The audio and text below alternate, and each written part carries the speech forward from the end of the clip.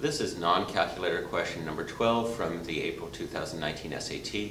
College Board gives us a quadratic equation and asks us to solve for v. So I'm going to use the quadratic formula without trying to factor because the answer choices clearly imply quadratic formula.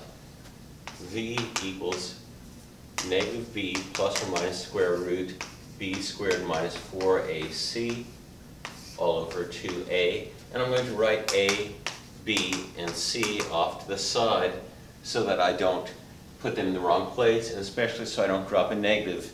If I have a negative, this time they were nice enough not to give us one, even though we frequently drop them. So a is the v squared coefficient 4, b is the v coefficient 6, and c is the constant 1.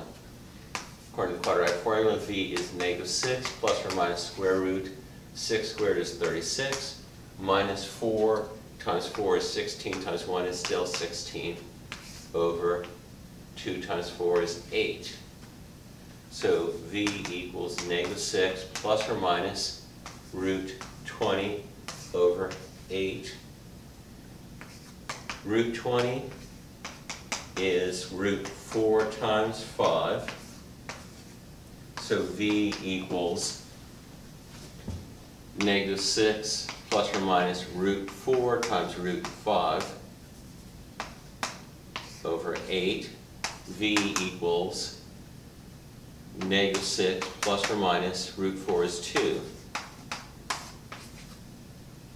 I'm going to factor out a 2 from the numerator, and that's twice negative 3 plus or minus root 5. Factor out a 2 from the denominator, twice 4 is equal to v. 2 over 2 is 1, so that simplifies to negative 3 plus or minus root 5 over 4, and that matches choice A.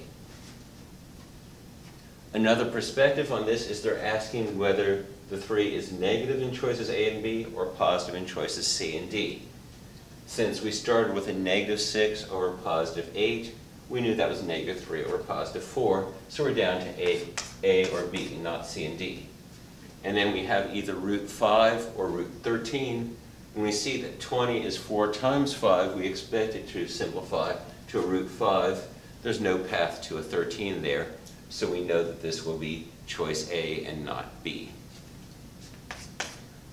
College Board almost always requires the quadratic formula, so it's worth reviewing this and practicing it if you haven't used it recently. And come back soon for my next math video. With math, there's always more.